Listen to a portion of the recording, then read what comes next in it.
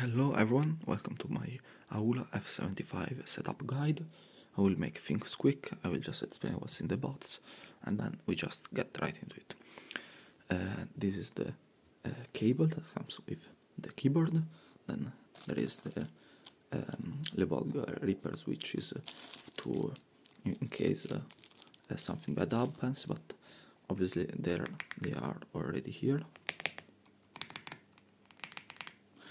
And there is also a manual, a layout of the keyboard, and another thing that I don't know what it is, so to be honest, I didn't read it.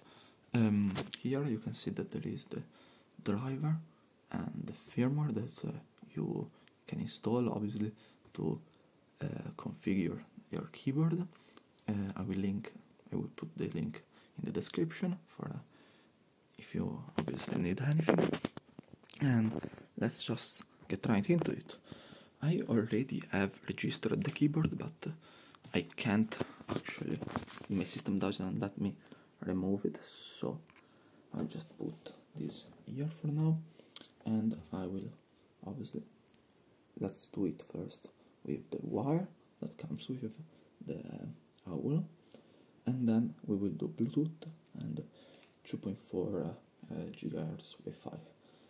Now I will just put the cable to my right ear, there we go, and obviously the Type-C, I'll put it in back here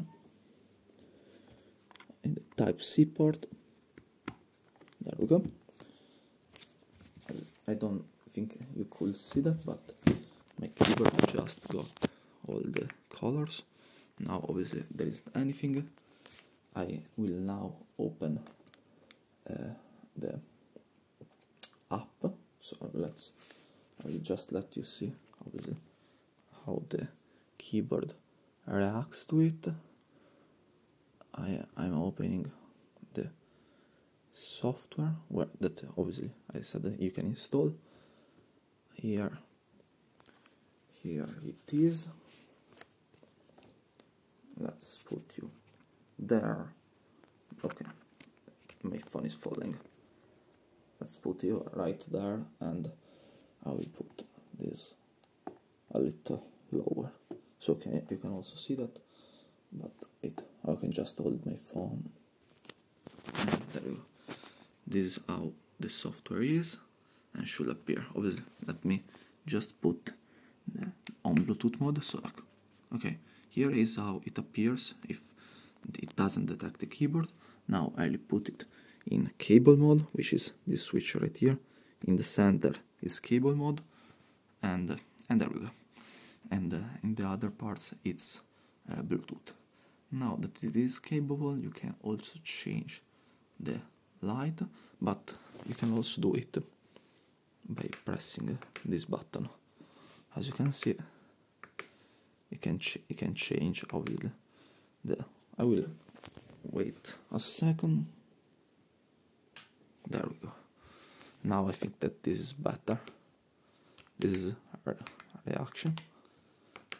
You can also use the button. If you continue to press it, you will get into another mode, which is office mode, and pressing it won't actually modify the lights, but it will mute the audio, and you can regulate the audio of your device. So obviously, if you repress it for 3 seconds, 1, 2, 3, now I can, pressing the button, modify the lights in all of the setups. Let's just put there we go. This is no lights. Is there a reaction? There we go. Let's leave it at that. And this is how it works in wired mode. In Bluetooth mode, all you have to do. Wait, let me just light all the space again. I hope I didn't flash you guys. you can see there is a switch. You just need to put the switch onto the right, like this. There we go. Now, as you can see, it can't detect my keyboard because it's in Bluetooth mode. What you need to do is obviously activate your Bluetooth and obviously seek for devices.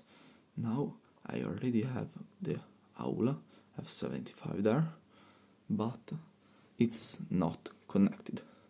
So what you need to do is, if you don't see the name there, what you need to do is pressing Fn and 1, but let me just put you right.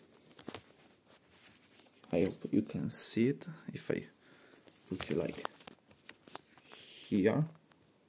There we go. You need to propose Fn, which is right here, and 1, and hold it for some time.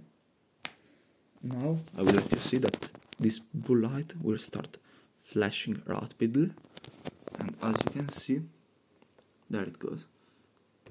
Now I can see the Aula. This was another Aula that I was testing, and there we go. Now it's connected.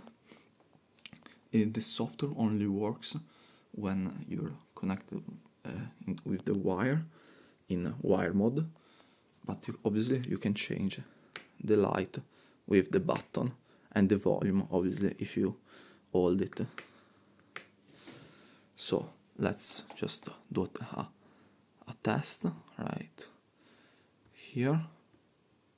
Wait a moment, because I have my dual monitor set up. There it is, my old it's 720p monitor. I can just press right here, come vedete, and as you can see, sorry, my Italian just got there. It just works. Now I will let you see how it works, the 2.4 GHz, in the next part.